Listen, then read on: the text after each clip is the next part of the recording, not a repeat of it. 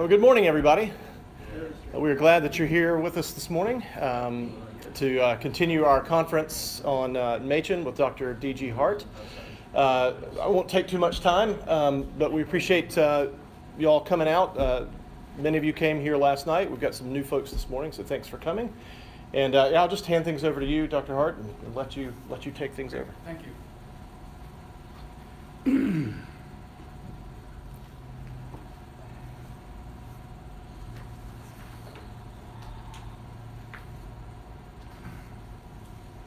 Good morning. Good to see many of you back here. And so last night, for those of you who weren't here, we talked about Machen and old school Presbyterianism. Wow. Good to see you. Former Hillsdale graduate back here, so there's kind of solidarity. And the point about the main point that carries over, I think, into today's presentations was that you can't understand Machen or the OPC without understanding old school Presbyterianism, which is a chapter of American Presbyterian history that oftentimes many Presbyterians, religious historians, other people don't know much about, don't pay much attention to. And what characterized old school Presbyterianism was a commitment to the doctrines of grace and defending the doctrines of grace as taught in the Westminster Confession, which is, of course, also taught in Scripture, and also a high view of Presbyterian church government. And there's a long literature of defense of Presbyterianism in the 19th century by these old school Presbyterians, making the case that this is what God reveals as the way to order his church. I'm currently working on a history of Presbyterianism and British politics in the 15th, well, from the 16th century down to the 19th or so. It's kind of silly how wide-ranging it is, but I've become much more aware, too, of the long or lengthy arguments for Presbyterianism up against episcopacy during the 16th and 17th centuries. So what Presbyterians were doing in 19th century America was not at all unusual for what Presbyterians had done back in England and Scotland before them, including Ireland. So, but this is, generally speaking, we'll talk about this later today, American Protestants, evangelicals don't think much about the church, which is one of the reasons why the OPC is sort of an odd fit in American Protestantism. But anyway, so that's what we were talking about last night, Machen and old school Presbyterianism. Today, I'll talk this morning, this talk about Machen and Mainline Presbyterianism. And to put this in some perspective, Machen was born in 1881, died in 1937. The old school and new school churches were divided between 1837 and 1869. So there was a reunion of the old school and the new school in the North in 1869. And I want to contrast that reunion with something that Machen wrote at the end of Christianity and liberalism. He's talking about the problems, the division between liberals and conservatives, and what can be done at the end of this book. He says, whatever solution there may be, one thing is clear. Sorry for the print being so fine, but I don't like using PowerPoint, so the fewer slides, the better. There must be somewhere groups of redeemed men and women who can gather together humbly in the name of Christ to give thanks to him for his unspeakable gift and to worship the Father through him. Such groups alone can satisfy the needs of the soul. At the present time, there is one longing of the human heart which is often forgotten.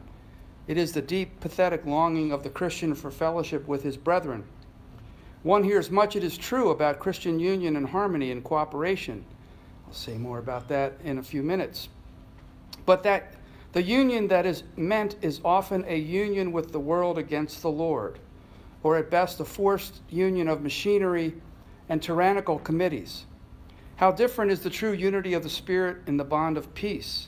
Sometimes it is true the longing for Christian fellowship is satisfied. There are congregations, even in the present age of conflict, that are really gathered around the table of the crucified Lord. There are pastors that are pastors indeed, but such congregations in many cities are difficult to find. Weary with the conflicts of the world, one goes into the church to seek refreshment for the soul, and what does one find? This is particularly poignant in our current moment. Alas, too often one finds only the turmoil of the world. The preacher comes forward not out of a secret place of meditation and power, not with the authority of God's word permeating his message, not with human wisdom pushed far into the background by the glory of the cross, but with human opinions about the social problems of the hour or easy solutions of the vast problem of sin. Such is the sermon, and then perhaps the service is closed by one of those hymns breathing out the angry passions of 1861, which are to be found in the back part of the hymnals, probably for referring here to the Battle Hymn of the Republic. Thus the warfare of the world has entered even into the house of God, and sad indeed is the heart of man who has come seeking peace. It's really quite a moving ending to the book, in my estimation. But there was this sense of unity of the churches that Machen is addressing here, this notion of Christian union. And it's oftentimes a union based on pursuit of some kind of what we would call today social justice. And Machen found that really unsatisfactory. And Machen was very much writing against that in this book, Christianity and Liberalism. But it's not, in some ways, it was way too late because of what we will see here in this next slide. Which is, this is just a portion, a couple paragraphs from the Plan of Union of 1869 for this reunion of the old and new school churches. It's a much longer document, but I do think these quotations reflect much of the spirit of it. So let's look at this. The changes which have occurred in our country and throughout the world during the last 30 years, the period of our separation, arrest and compel attention. This is the time, within this time, the original number of our states have been very nearly doubled. And all this vast domain is to be supplied with the means of education and the institutions of religion as the only source and protection of our national life.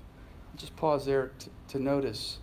This is a church document about union of two communions, two Presbyterian communions. And their reference here is almost exclusively the needs of the nation. Not the needs of the world, not the needs of the church, but the needs of the United States. It's great to minister to the United States, but this is a church, oh, by the way, what is the church's name? The Presbyterian Church in the USA. This is very much a national church with a national mission.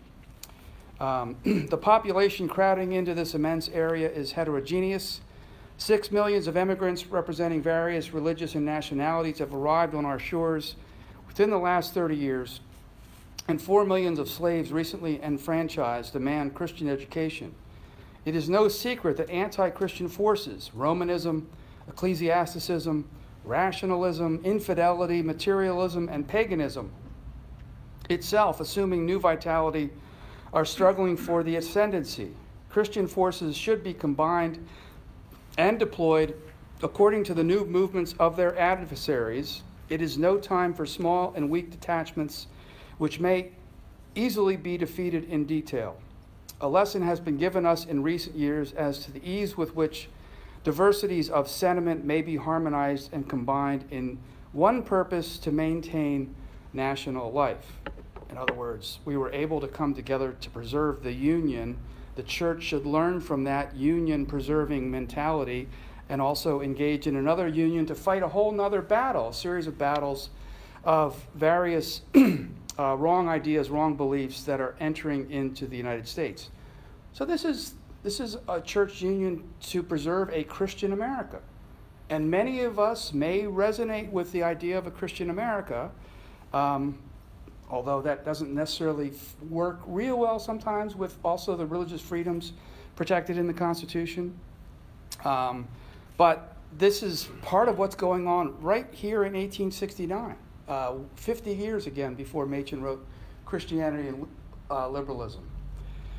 So this goes on. The necessity of a closer union among Christians of a common faith and order has come to be felt in a new sense by the members of our several churches. It cannot be denied that there exists a widespread and earnest longing for more of visible union among all classes of Christian people. And then just using an image here, this is a man by the name of Philip Schaff, who had been a professor at Mercersburg Seminary, which was a German Reformed church seminary in Mercersburg, Pennsylvania. Eventually went on to become a professor of church history at Union Seminary in New York City. Ding, ding, ding. Remember, what comes out of New York City is not necessarily a good thing. Schaff is a really interesting guy, but he was one of the also leading proponents of Reformed ecumenism, Presbyterian ecumenism, and not just in ecumenism for Presbyterian Reformed churches in the United States, but also because of his German background between North America and Europe.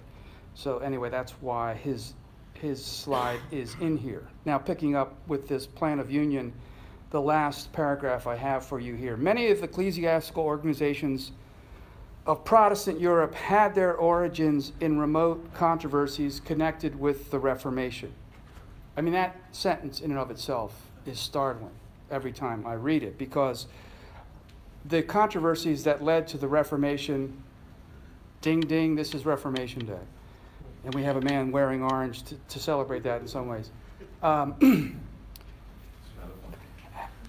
How could Reformed churches think that the Reformation controversies are of remote interest or importance? But that's what they're saying here. We have new problems facing us. What happened in the 16th or 17th centuries is remote compared to what we're now facing. They go on. That was a time for the assertion of truth rather than for the expression of love. I'm not sure that's the way you'd necessarily want to put it, as if you have to choose between truth and love. Nothing is so long-lived and inveterate as ancestral memories and prejudices. Again, the time of truth may have encouraged certain prejudices. Before the world, we are now engaged as a nation in solving the problem of whether it is possible for all the incongruous and antagonistic nationalities thrown upon our shores, exerting their mutual attraction and repulsion, to become fixed in one new American sentiment. Again, the church is interested in producing an American sentiment. If the several branches of the Presbyterian Church in this country, representing to a great degree ancestral differences, should become cordially united, it must have not only a direct effect upon the question of our national unity, but reacting by the force of a successful example on the old world, must render aid in that direction to all who are striving to reconsider and readjust those combinations which had their origin either in the faults or the necessities of a remote past. So the idea that theology, church government leads to differences and divisions in the church needs to be put aside. And the church now needs to rally to form a union of churches, but that will also have effects upon the nation, but even on international life. It really is a remarkable document in 1869, because this is still on the eve of widespread immigration to the United States, which really does kick in the 1870s and 80s and beyond, that idea of all these immigrants thrown upon our shores. These Presbyterians didn't know what they were in for in the next several decades. So it's a very revealing piece of Presbyterian sentiment. Again, 50 years before Machen comes onto the scene in the Presbyterian world, as it were, roughly 1920. So this leads then to make a point about this period between 1970 and 1920 as being the period of Protestant ecumenism and also the social gospel. And you can see the emphasis on unity in this piece, but also the idea that the church really needs to affect society, have some effect or have a social role in the life of the nation. So sometimes we think of the social gospel, say, one way of putting it, and Protestant ecumenism sort of being two different elements of Protestantism in this period, but actually they went together, because usually what drove churches to cooperate more and even to contemplate union during this period was for, again, the idea of creating a Christian America, retaining the Christian identity of the place, and doing that, again, through a host of social reforms, among them eventually prohibition. Temperance societies blossom into prohibition, which lasts between 1919 and 1933. But also an emphasis on a lot of things that many of us would consider important. Family life, concern for mothers, and protecting them, and their importance of their work with children, education, a lot of sort of mainstream middle-class ideals that are good for the health of a society, but it's not necessarily the case, at least in my estimation, and I think Machen, I learned a lot of this from Machen, it's not necessarily what the church itself is called to do. Uh-oh.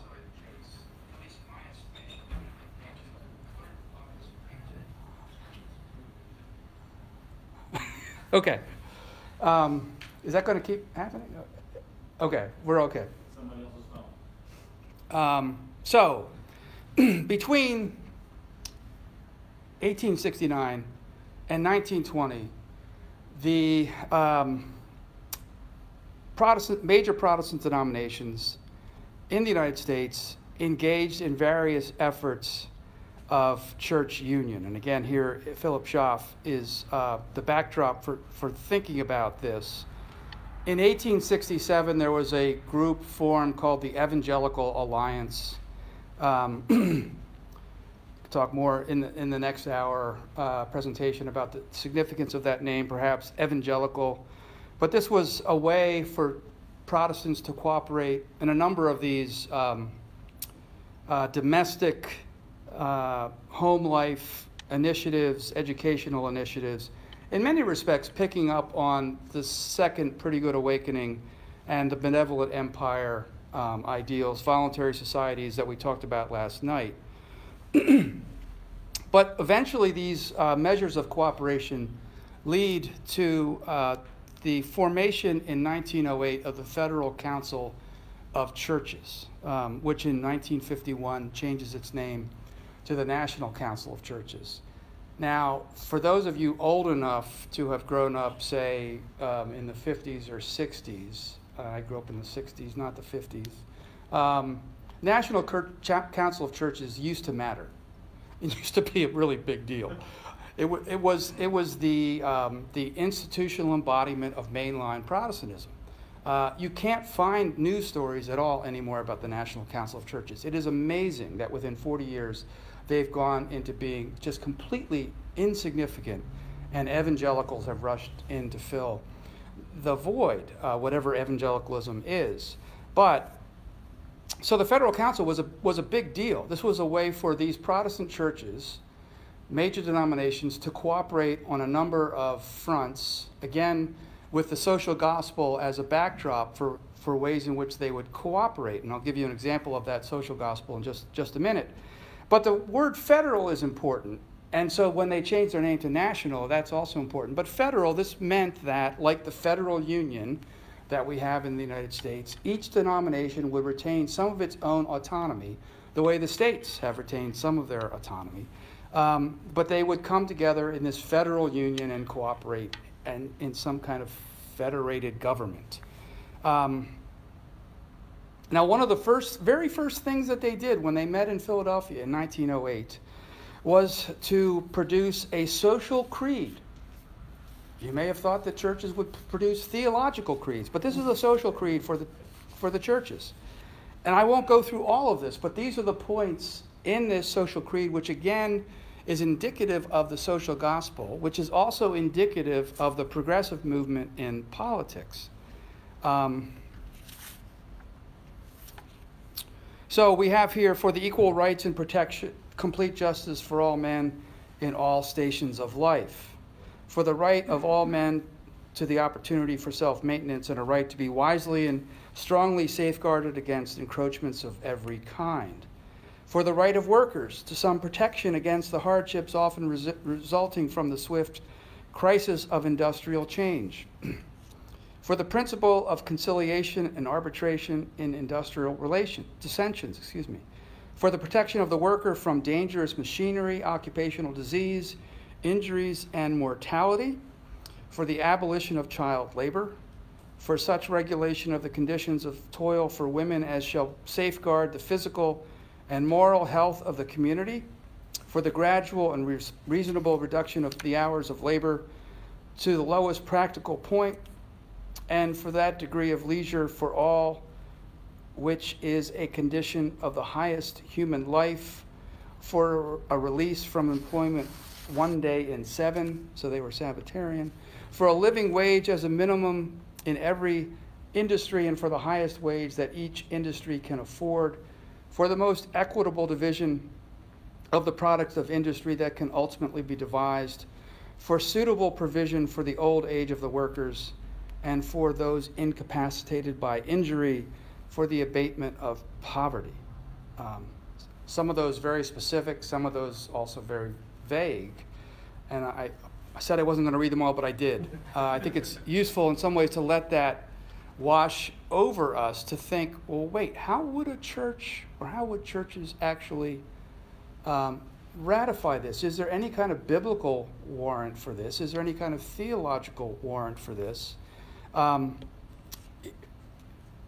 What exactly is this? What does this have to do with the church or with Christianity?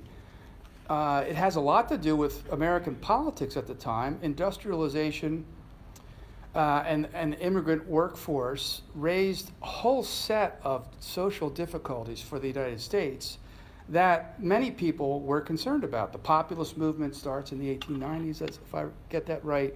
The progressive movement comes along as well to respond to some of this. Eventually, the New Deal will also respond to some of these problems. And it makes sense for government to respond to this, but why would the churches feel compelled to respond to this? It's also striking that a number of these points are points right out of the progressive movement's political ideals. And a number of these are pieces of policy that Machen himself would have written against at different points in his life. For instance, the abolition of child labor. While on the one hand that makes a lot of sense, but is it it's one more instance of the way that Americans respond to a crisis. Lock it down, shut it down, stop it, rather than actually trying to work out some provision for families that may need income from the labor that children are performing. How do you work around that in some way? And Machen didn't like the idea, by the way, the federal government legislating for families, what families could do. That was his big objection to that. So this is indicative of both the federal union, signifying the union of churches, that New School, Old School Presbyterians in some ways kicked off at the end of the Civil War, and then also this social gospel piece of it, the churches responding to the needs of the nation.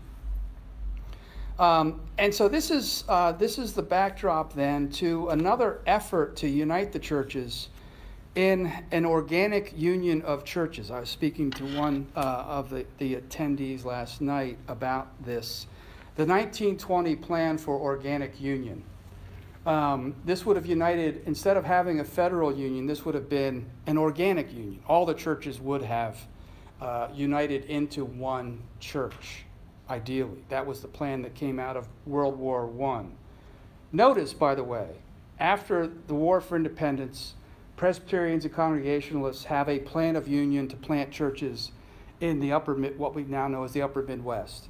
After the Civil War, Presbyterians, Old School, New School unite for PCUSA, but also to engage in various social endeavors. After World War I, now there's another ambitious plan for union. War breeds union. it's really important point, I think, to notice about church history. Anyway, 1920, this plan for organic union comes to the churches. What might that, it failed. Failed miserably. It's one of the reasons why we don't talk about it much in church history. It was overly ambitious. They didn't have the money for it, even though John D. Rockefeller, one of the great industrialists, oil man, put up lots of money for it. But what it might have looked like was what happened in Canada. Western Protestants were engaged in this church union effort across the board. Canada was another example of this. So what happened there was a plan for Anglicans, Methodists, and Presbyterians to join together and form a united Church of Canada, which they did in 1925. But what it did was not eliminate the Anglican, Methodist, and Presbyterian churches. It just created one more denomination. Now you had a United Church of Canada, you had a Presbyterian Church of Canada, you had a Methodist Church of Canada, and you had an Anglican Church of Canada. The conservatives in those churches wanted to hold on to their own denominational identities. They had different ideas about theology and church government, of all things. It's also interesting to note that the Presbyterians who stayed out of that church union in Canada wanted to hire Machen to be the president of their seminary, Knox College, in Montreal. So Machen had some affinities for what was going on in Canada as well. But anyway, this plan for organic union comes to the General Assembly of the Presbyterian Church in 1920. That's the first time that Machen is a commissioner at a General Assembly in the course of his life. He's just come back from Europe. He had served in Europe for about a year as part of the YMCA, as I mentioned last night, at the front in France. He goes there, and who is presenting this plan for union other than the president of Princeton Seminary? So you might already be thinking, what is going on with the president of Princeton Seminary, a seminary that had been very much identified with old school Presbyterianism, very much interested in preserving Calvinist orthodoxy, very much interested in preserving Presbyterian church government. Why would the president of Princeton Seminary be joined to this endeavor? Well, he was serving on the committee, that the Presbyterian wing of this plan of organic union, so it was his turn to present this to the General Assembly. But this is indicative of then a controversy that just ignites Princeton Seminary throughout the 1920s and leads eventually to the founding of Westminster Seminary. The divisions among the faculty and administration at Westminster eventually lead to the creation of Westminster in 1929. So there's already just amazing things happening here at 1920 at this General Assembly. It's also the case, though, that Machen's book, Christianity and Liberalism, comes right out of this controversy. I was going to ask Joe, and I forgot to ask, so you have to just take it from me. But if you look at the book, Christianity and Liberalism, there's a preface in it that says the origins of the book came from a talk that Machen made before the Presbytery of Chester in 1921 on liberalism and Christianity. Now, what happened here was that Machen, attending the General Assembly in Philadelphia in 1920, came to know other conservatives in the church who were concerned about this church union effort. Elders in the Presbytery of Chester asked Machen to come down and give a talk. I don't know if they knew him before this or not. He wasn't that widely known in 1920 or 1921. His first book, The Origin of Paul's Religion, came out in 1921, which is a series of lectures on Paul given at Union Seminary in Richmond. So Machen still was maybe better known in the Southern Church than he was in the Northern Church, even though he'd been teaching at Princeton, since 1906. Machen gives this talk, has it published in the Princeton Theological Review, and then people said, why don't you work this into a book? So the book itself is not, say, responding to the same sorts of concerns that fundamentalists had. Fundamentalists were very much concerned about evolution, Scopes trial sort of being the big episode in fundamentalist history, 1925, the Scopes trial in Dayton, Tennessee. William Jennings Bryan asked Machen to testify at the Scopes trial, and Machen kind of looked at his watch and said, "Oh, I may be busy that week." But Machen also said, quite plausibly, "I'm not an expert in the Old Testament." So they were getting into what does the first 3 chapters of Genesis mean. I don't think Machen reflected a lot on Old Testament material or the Pentateuch, which doesn't say that he didn't have ideas about it. It just wasn't what he followed. Fundamentalists were also very much concerned about the return of Christ. Dispensationalism, a way of interpreting eschatological end times teaching in the Bible, which was very popular at one time, and maybe it's still popular here because Dallas Seminary was such a promoter of this way of understanding the Bible, and I understand Dallas is still Dallas Seminary is still going on, and maybe has some kind of a footprint in this area. So I don't know how deeply people are still attached to dispensationalism. If you ever encountered a Schofield Reference Bible, which I won 2 of those as a youth growing up, various competitions in Sunday school. It has all the notes interpreting the Bible from this dispensational perspective. Again, that was a big part of the fundamentalist movement that was taking off in the 19-teens, 1920s. And Machen didn't even know anything about dispensationalism. That became an issue in the OPC in 1936 when there was a split between the Orthodox Presbyterians and the Bible Presbyterians. And Machen was sort of surprised to know that this was going on because dispensationalism circulated in Bible conference networks, which was in some ways beyond the scope of Machen's own travels and interests. So those were 2 hallmarks of fundamentalism, both certain views about creation, certain views about the end of time, when Christ will return. Machen's book, Christianity and Liberalism, comes out of this controversy over church union, social gospel, and it also emphasizes the work of Christ. The longest chapter in the book is about salvation.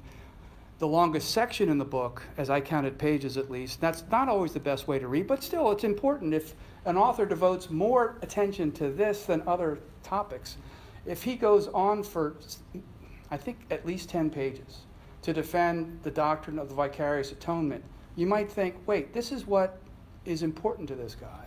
And it was. He says very little about inerrancy in the book, couple pages, thinks it's important, but he doesn't think that's at the root of the issue either. The doctrine of Christ is really what's important to Machen in this book. So Machen, in writing Christianity and Liberalism, which really launches his career in combating liberalism in the Presbyterian Church, he's standing up against a development set of circumstances that had been going on for 50 years in American Protestantism. And that's one reason for thinking it was too little, too late. But it was also just a very important part of mainline Protestantism. To try to understand mainline Protestantism, you need to think about ecumenism and the social gospel, which were really very much at loggerheads with old school Presbyterianism and what the old school represented, which is why so many people, like myself at least, think of this reunion of the old school and new school as being a tragic moment in Presbyterian history.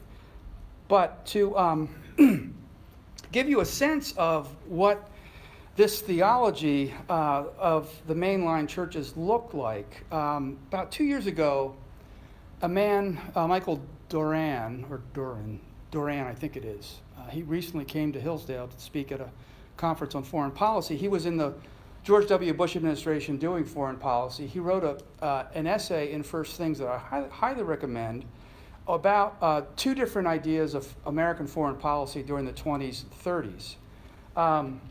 And what's striking about this is he contrasts more or less fundamentalist Protestantism with mainline Protestantism or liberal Protestantism as trying to understand either an Andrew Jackson or Jacksonian foreign policy, which many people have tried to put President Trump into that mold, versus a Wilsonian internationalist foreign policy, which would be more typical of mainline Protestantism.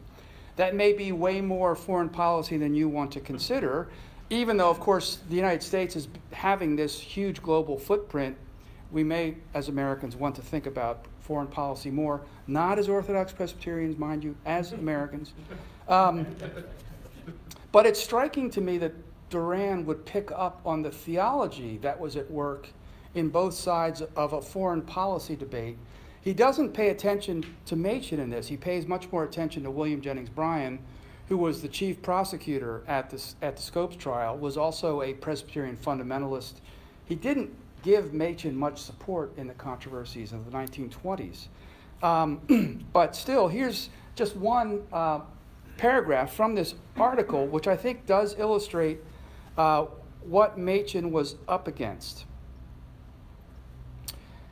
Duran writes, Protestant modernism also shifted the focus from personal piety to collective action. It thus became the natural religious home for social reform initiatives. The trend culminated in the social gospel movement of the early 20th century. Walter Rauschenbusch, its leading figure, depicted the historical Jesus as a social activist, an ethicist who eschewed dogma. Deeds, not creeds, might have been Rauschenbusch's slogan. The elimination of social injustice through education, aid to the poor, and government restraint of capitalist excesses. These were now the highest callings of the Christian. The traditional focus of the church on saving souls became secondary. The primary goal of Christian life was eliminating human suffering. This task required breaking down the barriers that separate man from his fellow man.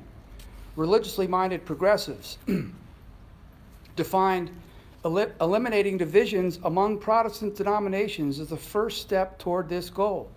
Before long, their vision became universal in scope, and they began working to dissolve the barriers among Christians, Jews, Muslims, Buddhists, and pagans.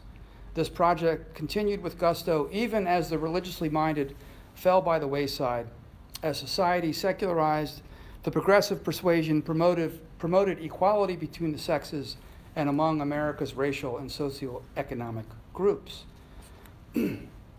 So this is important, what he says here, especially about trying to dissolve barriers among Christians, Jews, Muslims, Buddhists, and pagans, for understanding the end of Machen's career, because he died in 1937. So the last 5 years of his life were devoted to a controversy over foreign missions in the Presbyterian Church.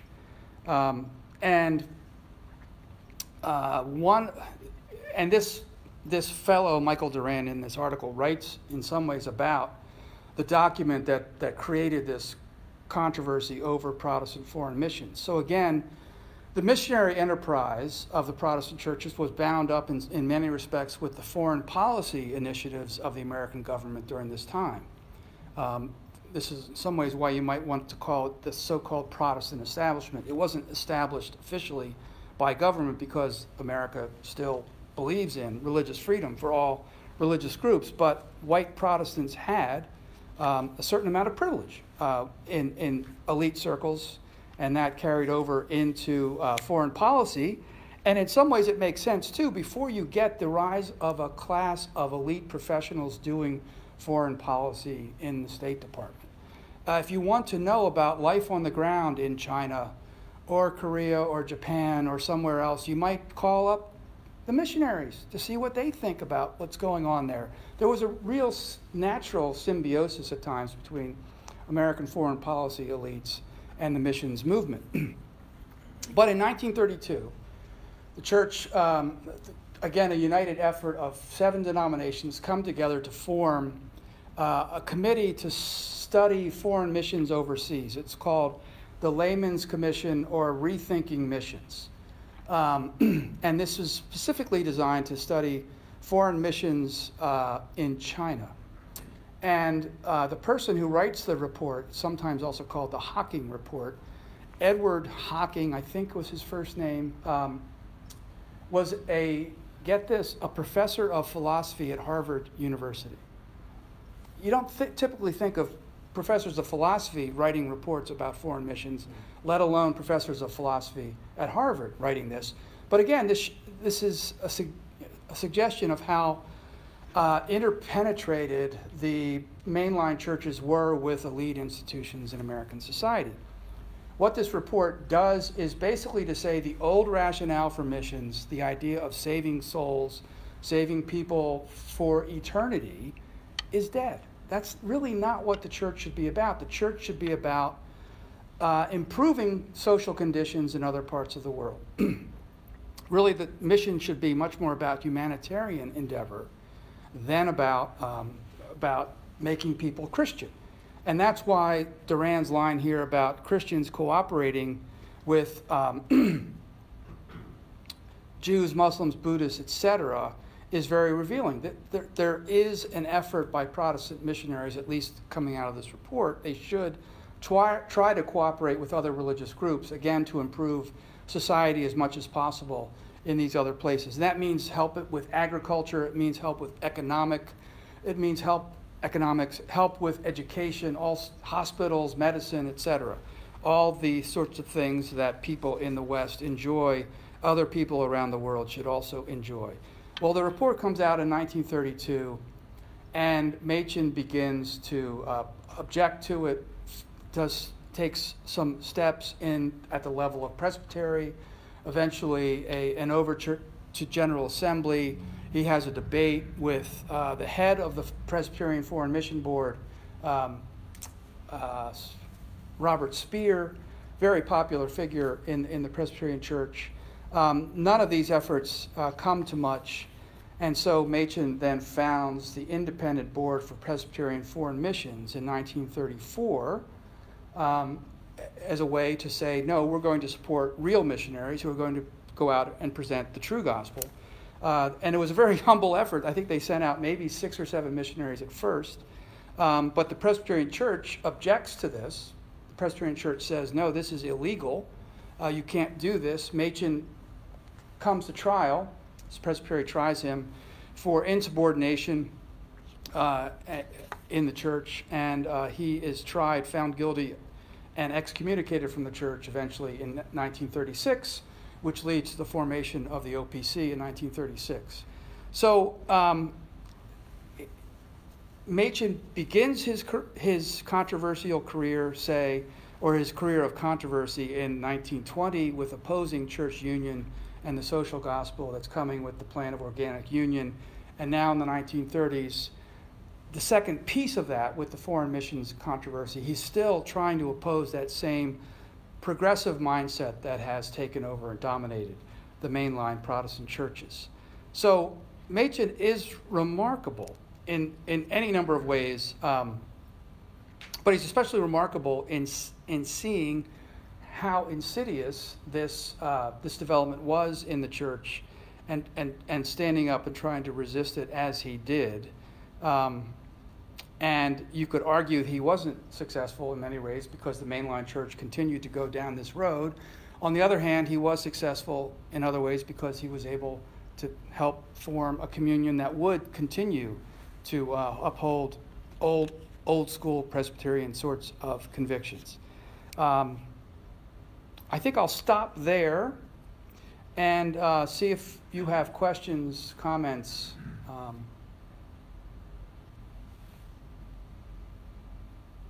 John, what's that? I was going to just say, I think it's interesting to see how this movement literally rended so many denominations. I mean, you have the 3 primary Methodist, Protestant, or Presbyterian, and Baptist even, that had divisions over these ideals, that unity was more important than the gospel was. Right. I would only qualify that, though, to say there weren't as many divisions as I might have thought there'd be, just as perhaps there aren't as many protests about the COVID restrictions as I thought there might be. I should avoid this, but Too late. Because I put my mask back. I'm sure all of you have maybe thought this, but when have you ever had to think about whether it's legal to leave your home? Maybe that's what we have to do, but still. Anyway, that's why I think it's remarkable. So I would have thought maybe more churches would split. And there were sort of minor controversies here and there. Even the Episcopalians had a controversy in some ways over modernism. But aside from Baptists and Presbyterians, there weren't the number of denominations founded. Now, what you did probably have more of is congregations leaving and just becoming independent. And so you have, I don't know what the statistics are, but I suspect you would have had an uptick of independent congregations formed coming out of different backgrounds. But go ahead. And I thought it would also be that it's almost like Machen's book itself and the timelessness of it, is that the Methodist Church recently, the culmination of this has reached them where they're struggling with the division and the splitting potential. So within the 100 years since, it's like it's taken some places much longer to get there than others. And so whereas we were definitely at the beginning of this, there are others still struggling today. Right. This won't sound the most charitable, but it somewhat intrigues me, at least, is one way of putting it, that it took the issue of homosexuality and gay marriage to produce this, rather than thinking about, wait a minute, people are denying the deity of Christ well before this. Right. So we're spooked by certain people, and that's what's really going to lead us to do this, rather than maybe having been spooked about certain ideas prior to this. So, and the same is true for Presbyterians. Certain groups have left the PCUSA over these issues as well as the Anglican Communion of North America. It comes out of similar concerns about ordination of homosexuals and gay marriage. So anyway, back to your point, I guess there were church splits, but in some ways these were minor, especially if you look at history textbooks of American history. They'll do a couple chapters paragraphs at least, on the Scopes trial, but almost nothing on these church controversies. Yes? I just think it's interesting what I hear you saying is compared to the fundamentalist movement or fundamentalist controversy during a similar time frame, that was more focused on inerrancy of Scripture. And this is more focused on, it seems like the people who were advocating for unity at all costs weren't necessarily denying inerrancy of Scripture. Am I hearing you correctly? Yeah, but I don't think they cared about it much. I mean, so for instance, they mocked it in certain ways, at least to use the example of Harry Emerson Fosdick, who in some ways started the Presbyterian controversy as it existed within the Northern Presbyterian Church. He preached a sermon in May of 1922 called "Shall the Fundamentalists Win?" And in that sermon, he basically said, these fool fundamentalists are telling us we need to have a certain view of Christ's return and a certain theory of an inspiration of the Bible, and they're going to kick us out for that. And he's important because he's a Baptist, a liberal Baptist, preaching at a Presbyterian congregation in New York City, First Presbyterian, and conservatives in the Presbytery of New York are kind of, wait, what's going on here? That we have a liberal Baptist doing stated supply in a Presbyterian church in the context of church union. Well, we're all the same, Methodist, Baptist, congregation. Of course we'd have, but so that leads to a series of investigations or criticisms of the Presbytery of New York. That again sort of is the backdrop for other controversies that carried on at the level of the General Assembly in the 1920s. So in that sense, that's one way of measuring the attachment of, say, unionists to inerrancy. I don't think they really paid much attention to it. Because if you look at that, again, that list of this is William Henry Roberts, by the way. Who was he? He was the stated clerk of the PCUSA for a long, long time of the General Assembly. And he was a leader in these church union efforts. Sorry for not identifying that. It was just have an image up there. But, I mean, do you think the people who wrote these affirmations in this social creed were thinking at all about the inerrancy of the Bible? It's hard for me to imagine that they were. Again, these may be useful points of public policy, but what's a church doing trying to debate this? We probably couldn't get Orthodox Presbyterians to agree on use of masks, let alone child labor. So, yes.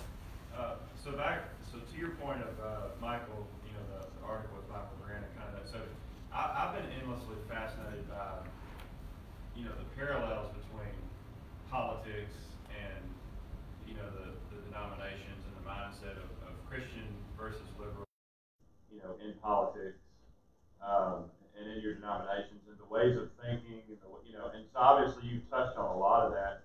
Is there any resources that really extensively cover the subject of just, like I said, these tendencies and these mindsets that both in the conservatives in a denomination and also conservatives in the world of politics, liberals versus liberals? Is there something that covers it pretty extensively?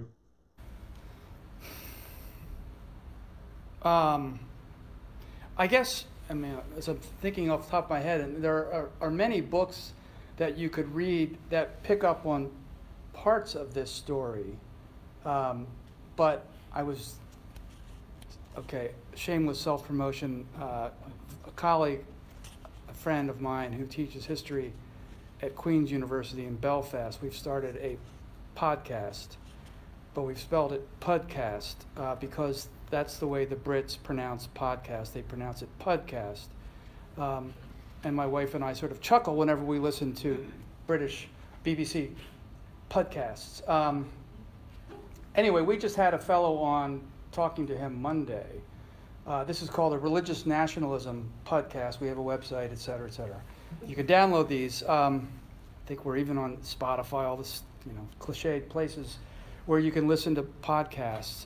Daniel Williams is the fellow's name, who teaches at West Georgia University. He's an evangelical of some kind. He writes occasionally for Gospel Coalition, among other places. And he did a book called God's Own Party, about the origins of the Christian right, especially the Protestant right.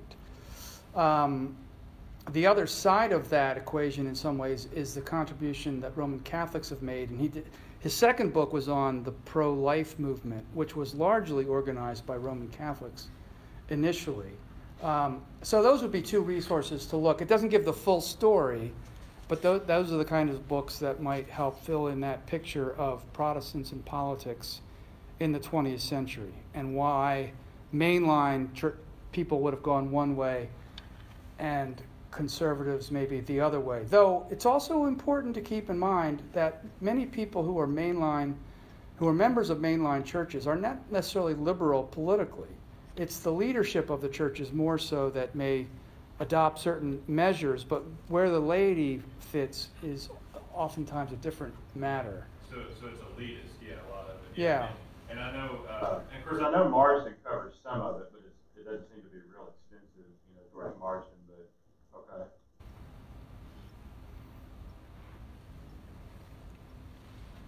Any other questions or comments? I saw Harry's hand in the back. Harry, did you have one? Well, I guess I'll try this. And the dangerous thing of pushing back against one of your ideas that you've expressed is that you can tell me how wrong I am. But I like pushback. I do. Well, my thought is that many of those, they weren't as vocal as Fosdick, but many of those promoting the social gospel certainly would have been sympathetic with more liberal trends in theology. But more commonly, my thought is that those considered theological questions either to be unimportant or irrelevant to what was important to the culture, and so they just got pushed to the background as unimportant. The other way that this was, I think, important to the the reaction to Machen in the 20s is the fact that theological questions were pushed into the background, allowed those that agreed with Machen theologically, nevertheless, to stay with the mainline church, and thus encouraged the idea that Machen was more extreme than he actually was. So it seems to me that theological questions getting pushed into the background were harmful both to old school Presbyterianism and then harmful to the quest of Machen to reform the church. Okay, I'm intrigued by that point. So theological questions, it seems to me what you're saying, theological questions being pushed to the background made it seem that Machen could be deemed extreme and therefore taken less seriously. And people who were theologically conservative would have regarded Machen that way and therefore stayed and not left. Even if they didn't regard Machen as extreme, the fact that theological questions weren't top of the line meant that they were able to justify remaining with the PCUSA. Okay. I'm just curious how is that pushed back? I mean, we don't have to get into pushing, but it seems like it's an amplification of a point, which I think there's a lot of merit to what you're saying. So I'm curious how you see it as pushback, if you do. Pushback is too strong of a word. I apologize for No, that. you don't need to. I don't care, really.